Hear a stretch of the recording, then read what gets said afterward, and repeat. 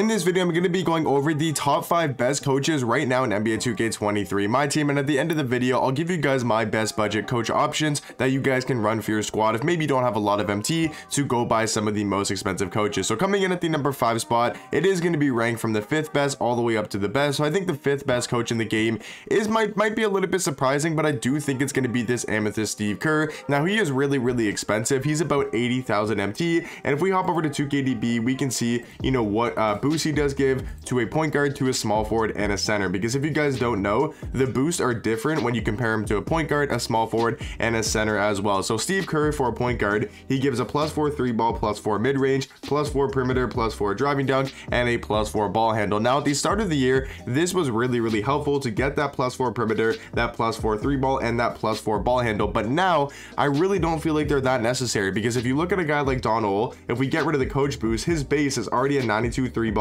95 perimeter, 94 ball handle, so he doesn't really need those stats upgraded. That's why I think Steve Kerr is a lot lower on my list when we talk about the top 5 coaches in the game. If this was week 1 or even a month into the game, he was probably a top 3 coach, top 2 coach, but now I think he's probably the 5th best coach in the game, because for a point guard at least, it's really not necessary to have +4 3 ball, +4 perimeter, +4 driving dunk, and +4 ball handle. So I still think Steve Kerr is an amazing coach, and you guys can definitely run him and have a lot of success with him. Like, he's a really nice coach to have, but for 80,000 MT at this time of the year, is it really worth getting a +4 3 ball, +4 perimeter, +4 driving dunk, and +4 ball handle?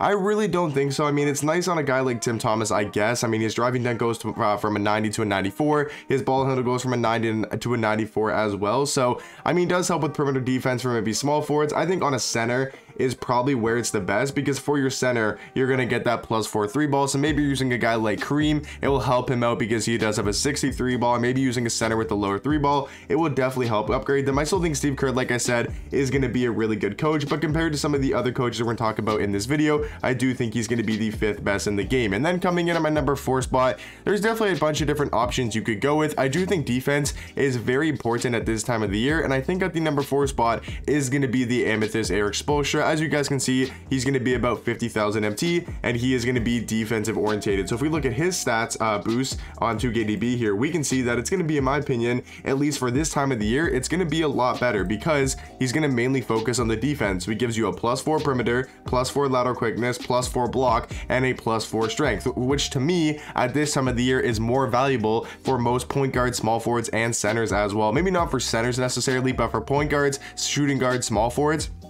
I do think it's honestly more effective to have a +4 block, +4 perimeter, and +4 lateral quickness, because to a guy like Don Ole, that's just going to make him a way better defender, and he does get that +4 strength, which is really nice to have. If we look at Tim Thomas, for example, his upgrades are also going to be really nice because he's a good defender, but this +4 strength, +4 interior defense, +4 perimeter is going to make a massive difference, because now Tim Thomas got 90 interior defense, 90 perimeter, 92 strength. So in my opinion, it's going to really help out guys like Tim Thomas. And then at the center position, I feel like that's probably the worst spot for a guy like Eric Spoelstra. It's just gonna help him out on the defensive end, at least perimeter wise, because they don't really need strength though. So the only one it's really helping with is the perimeter defense. But for me, I do think Eric Spoelstra at this time of the year is just gonna be a tiny bit better than Steve Kerr, because he does give defense compared to offense. And I feel like right now, I would say defense is probably more important from your coach. And now for the next guy here at the number 3 spot, might be a little bit surprising once again, but it's gonna be the Diamond Monty Williams, who is super expensive, around 100,000 MT, and he's going to be our first diamond coach in this top 5,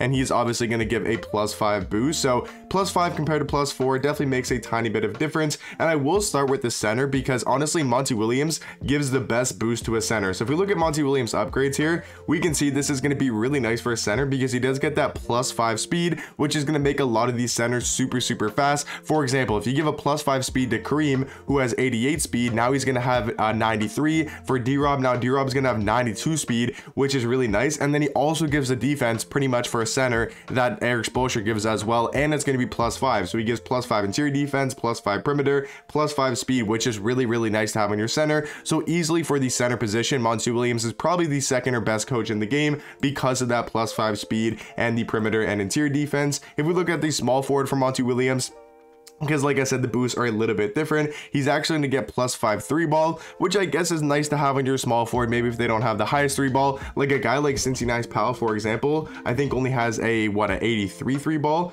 Yeah, only 83 3 ball. So if you use a guy like Monty Williams, that's going to get that up to an 88, and it's going to boost his speed up to max. So I do think it's also nice on small forwards as well. We'll just keep it on Cincinnati's Powell for now. Doesn't really matter. It's the same for a small forward, Tim Thomas, Cincy, all the same, or a guy like LeBron. And then point guard wise, I would say it's probably the worst with Monty Williams, because it's basically just like Steve Kerr. They don't really need a +5 3, +5 speed, or +5 ball handle. It is maybe nice to have on some point guards, but at this time of the year, I would say most point guards have really good, really good stats in those categories. I mean, maybe if you're running with a guy like Magic, it could be really nice to have on these taller point guards, because if I'm not mistaken, they're not the fastest. I mean, 98 speed is really nice to have on a Magic. +5 3 ball gets it up to a 90, helps his perimeter and his ball handle as well. So it really does depend what point guards you run. So I think Monty Williams, for maybe some people's lineups, could be the second best coach in the game. For me personally, though, it's probably going to go to a guy like Dennis Rodman, who is the second best coach in my opinion. Like I said, though, if you're maybe running a guy like,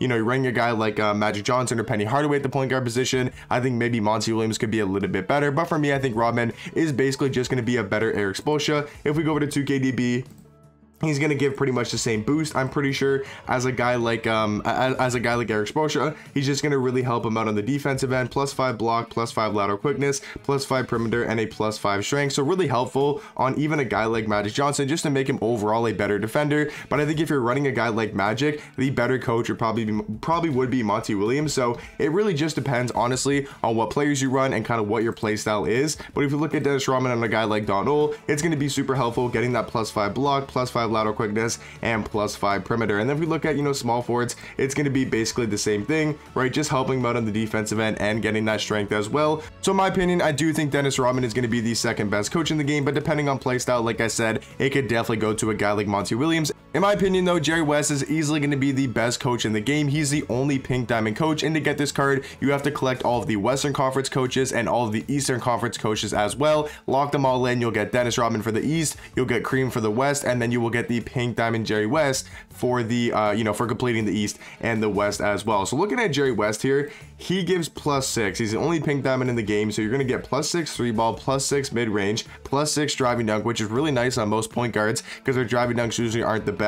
+5 perimeter, +6 perimeter, and +6 ball handle as well. So in my opinion, I mean, it's very obvious as hell that Jerry West is going to be the best coach in the game. He's the only pink diamond. He gives +6, which is going to be really nice to have on your point guard, your shooting guard, your small forward, your power forward, or your center as well. So yeah, guys, that's going to be my top 5 coaches. Number 5 going to be Steve Kerr. Number 4 going to be Eric Spoelstra. Number 3 going to be Monty Williams. Number 2 going to be Dennis Rodman, and then number 1 is going to be obviously Jerry West. Like I said though about Monty and Dennis Rodman, I think you guys could definitely flop that depending on what players you do run. Now for some budget coaches, what I would say, I mean, there's really no cheap coaches in the game. I would say if you can kind of get a defensive orientated guy that is +3, I think that's probably one of the best things you can do. Or if you want to get a +3 balance, that's going to be really nice as well. But where's Doc Rivers? Because I'm pretty sure he's great and grind, and he gives some pretty good boost as well. He's 30,000 MT, but that's pretty good for a +3, I'm not gonna lie. But yeah, so I'd say for most budget coaches, I mean, if you want to look like really budget, you probably want to go to like a Greg Popovich, because he's going to give +2 to the defense,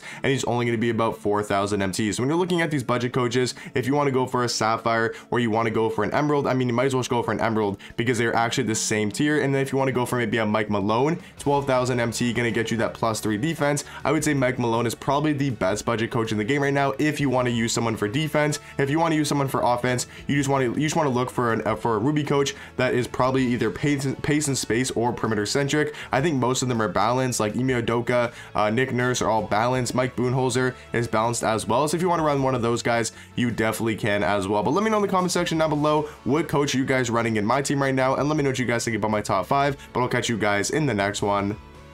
Peace.